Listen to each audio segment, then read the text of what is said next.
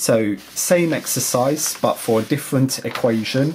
So the equation in part B reads y is equal to x cubed minus 6x squared plus 12x plus 12. So let's see how this is done, and let's work out the coordinates of the stationary points, and let's determine the nature of these points. So back to the paper and pen. So here is our equation. So step number one, let's work out the turning points first of all.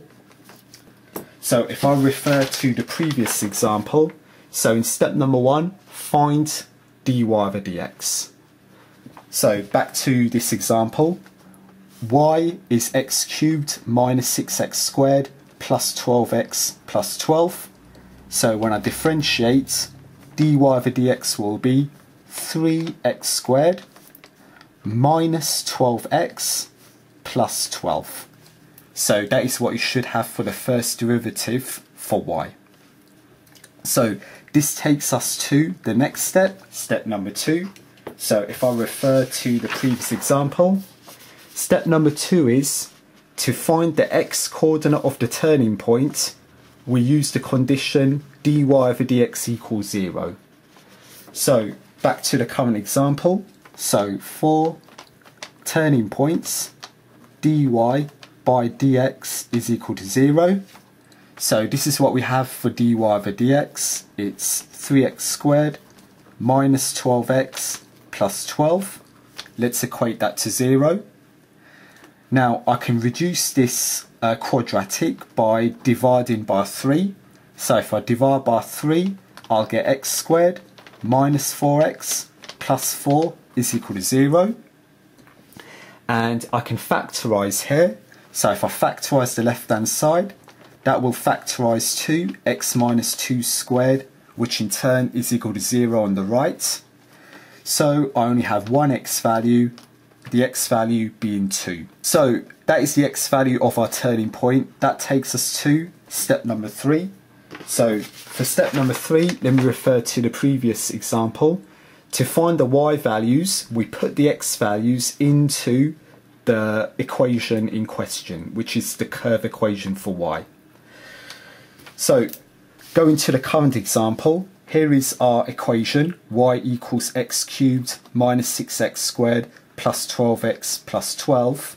So if I put x equals 2 into this equation, so let's do this. So put x equals 2 into y is equal to x cubed minus 6x squared plus 12x plus 12. So here's the equation for y that we have in the question.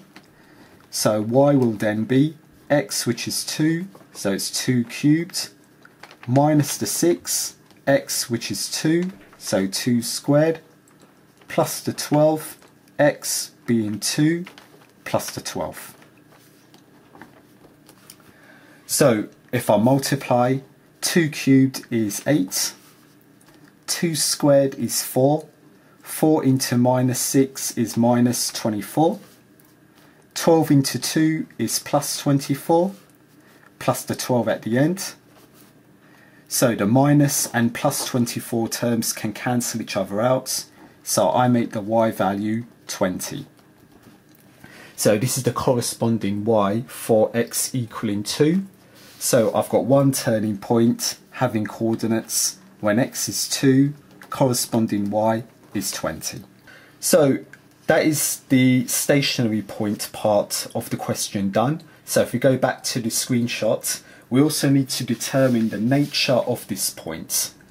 So if we go back to the paper and pen, so remember, referring to the previous example, for the nature, step number 1 is to calculate d2 over dx squared.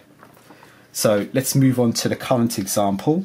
So we have dy over dx calculated. It's 3x squared minus 12x plus 12. We need to differentiate this again for d2 over dx squared. So for nature,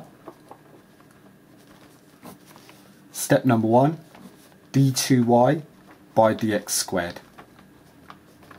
So let's differentiate dy over dx again. So I want to differentiate 3x squared that is 6x. When I differentiate minus 12x, it's minus 12.